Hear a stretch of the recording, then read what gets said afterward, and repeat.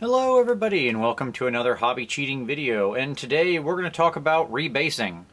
I'm right on time with this. What is it, 2020? And a lot of people were discussing this in 2015, so feels like the right time to record this particular tutorial.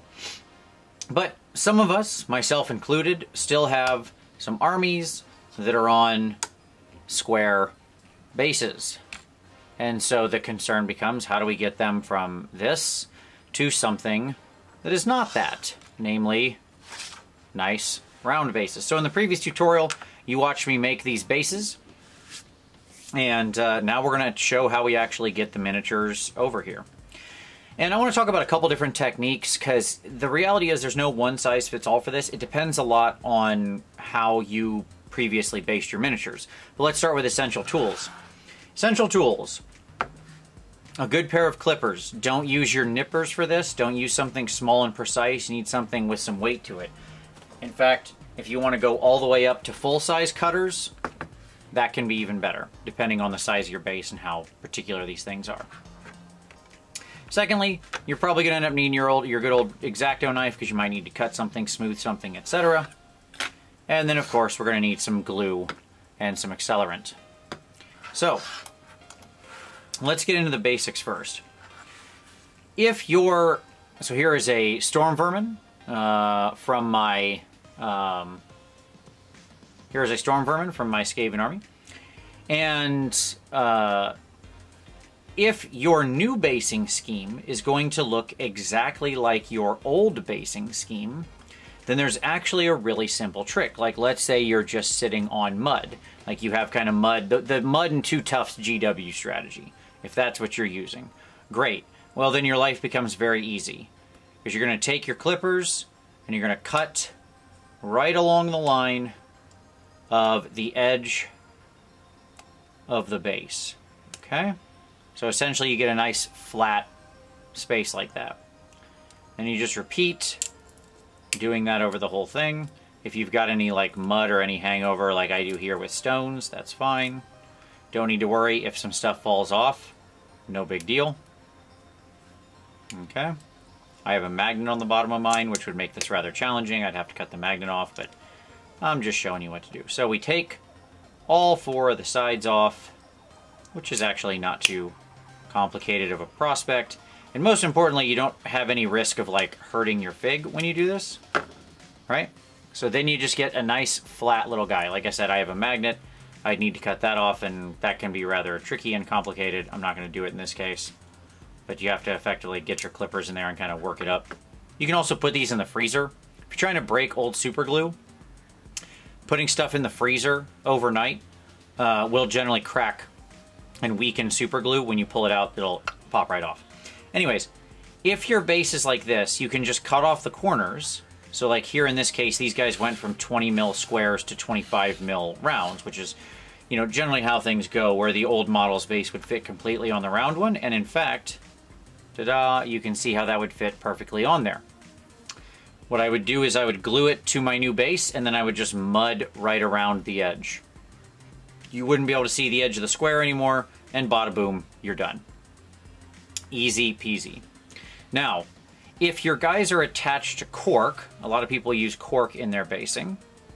So here's one that I actually pulled off. Then it becomes a lot easier. Your figs will come out of cork even if they're pinned, as you can see this model was. They'll come out rather easily, and then it's just a matter of cleaning the bottom of their feet with your X-Acto knife. You just scrape the bottom of the foot, and they can stick right down. If, however, they're directly glued to the plastic, which many of us do, this is where it gets complicated. And I think I managed to achieve the worst possible basing to need to rebase, which has been fun doing all 300 of these. In that case, what you're going to want to do is cut near the foot, but not directly at it. Don't try to be so exact that you're like shaving part of the foot off, because that's your risk, that you will cut off part of the foot, okay? Instead, just clear out the extra and see what naturally comes off. Basing material will fall off, right? If the foot comes loose because they weren't super tightly attached, great, that's a win, okay? But don't try to like take your clippers and cut exactly next to the feet. Like, don't try to be in here like, tick, tick, tick, tick, tick, tick. I'm going to cut around each toe. No. No, no, no, no, no, no, no. All that's going to do is cause you a bunch of heartache and result in a lot of your miniatures losing their feet, frankly. Instead, cut away a bunch of the sort of all the extra stuff here, okay? So that way you get, you know, just kind of, they have these little foot pads. And then what you can start do is just carefully shaving it back, okay? Like in this case, this guy has this little magnet, which is not going to want to come off without me tearing the foot. Fun times. I placed that in like maybe the worst possible position. Haha, there we go. Magnet came off. Sometimes if you just crack it up and loosen it enough, the magnet will come off on its own, and now it's easy. Now we can just go in, and we'll keep cutting. This is a great way to make a mess, by the way, of your desk area, your floor, all of that. Boy, is it a fun time. I do highly recommend having your vacuum on hand to vacuum afterward. But basically, you just kind of cut your way around. You can bring in some nippers at the end if you want to just clean up the last little bits. But effectively what you'll get is these guys on little foot pads then. Now, in my case, most of the time, I just left it like that. I would just glue them down, because once they're down on the base, you can't really notice the extra little, foot pads. It kind of just looks like feet, okay? Especially when these guys are all ranked up. Again, never let, just like I said in the last video, never let perfect be the enemy of the good. However, if you're inclined to remove them completely, then the key is you've got to get a good hook into one side of one of these things and just start pulling at it, because it's going to be real glued on there. And you don't want to take the foot. So what I do is I just kind of find a place where I can get the corner of my clippers on there, work it out, and then we just start until eventually we get the whole piece off. And it just takes you to kind of work it around like that. Is this process fun? No. No, no, no, no, no. But it's not that hard. Okay? So, and then once you've got that off, then you can just reattach them to the new base. What I will say is, in general, when I'm reattaching to bases, which I did a whole video on attaching minis to the base, in this case I didn't pin these guys or anything like that. That's good enough. Got enough of it off there. You can also come in with your X-Acto if you've got a little bit of detritus. You can kind of clean some of that off. All right. Just kind of come in. Give it a good scrape to get rid of all that excess stuff. Gonna break his halberd if I'm not careful. There we go. Okay. Then we take a little bit of Loctite. Put a little bit on foot number 1. Doot-doot-doot. Put a little bit on foot number 2. Okay. Let that kind of set for just a second.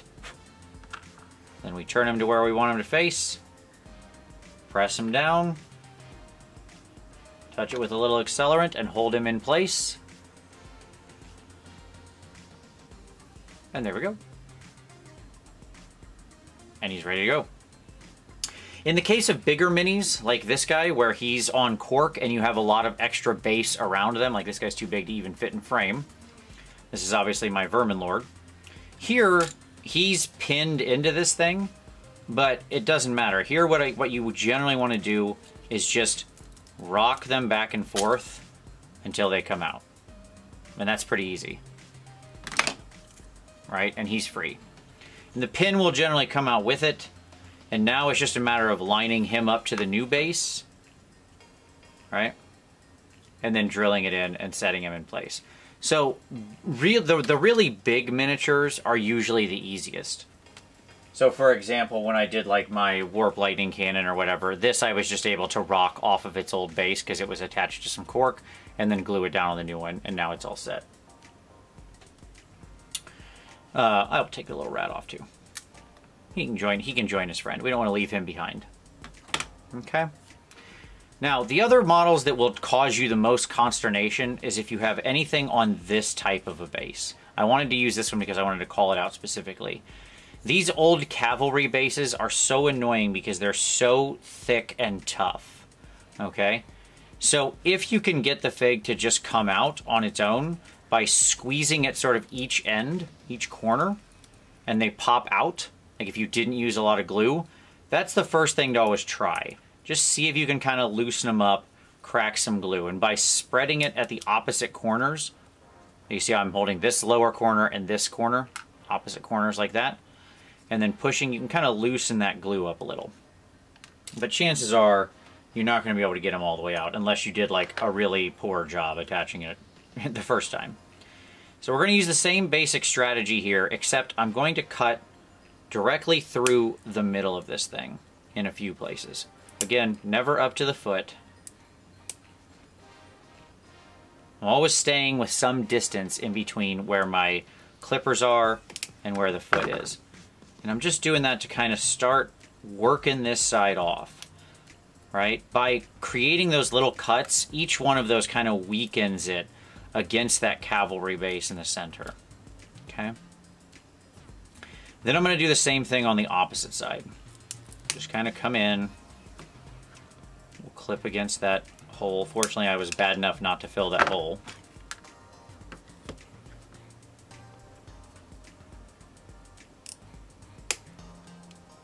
So we kind of pull the extra stuff away.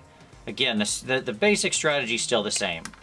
We clear away all the big chunks. The reason I do lots of little cuts on something like this is because it had so much extra stuff underneath, right?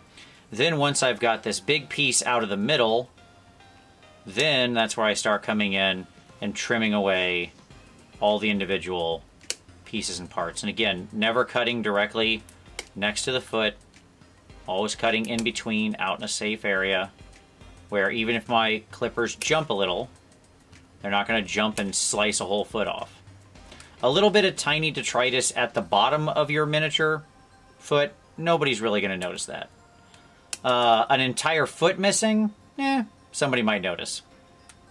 So, again, just chewing away more and more of that, right? And then what I do is I'm just going to come in and start clearing off those individual pieces. Just cutting next to it, slowly working my way up to the foot itself. The advantage to doing these smaller controlled chunks is that you just have a lot more precise ability to make sure that you can set your clippers down, keep them stable, cut, and leave the foot completely intact. Okay? Rotate the miniature a lot so you're lining your clippers up with the right angle.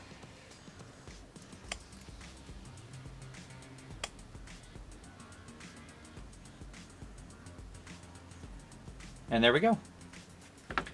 All removed, all ready to go, 4 feet still intact. And then we've got our little cavalry base, and we'll glue him right on there. So same story, second verse, same as the first. One final note about reattaching things. Sometimes you'll get a little white fuzz from where your glue spills over. That's fine, depending on your base. If it's like mud or something like that, then all you have to do is take a little wash and run your wash over that space, and it'll mute that right back down. If you have an unusual colored base, if they're on cement or if they're on something like that, you just take some of your original paint color and you just paint back near the foot. It's kind of a minor step you sometimes have to do depending. But there you go. And now they're all ready to go. Ta-da. All right? So, that's it. That's how you attach. And if you just follow those steps, you too can have a giant pile of junk on your desk, just like I do. This is so not even all of it. This is only part of what's off camera on my desk. My desk is a wreck right now, because this is 300 Skaven worth of glorious old disused bases. So, there you go. That's how you reattach. Remember, there's a couple different methods just to recover real fast. If you've got a square base and it's going to go onto something where what's on there now is going to be the same as what's on the new basing scheme, just cut the corners off, lay it flat, mud around the edge, you're done. If not, then use your clippers and clip in towards the feet but not next to them. Clear away the bulk of it first, and then start slowly removing tiny chunks until you can get up to the feet themselves.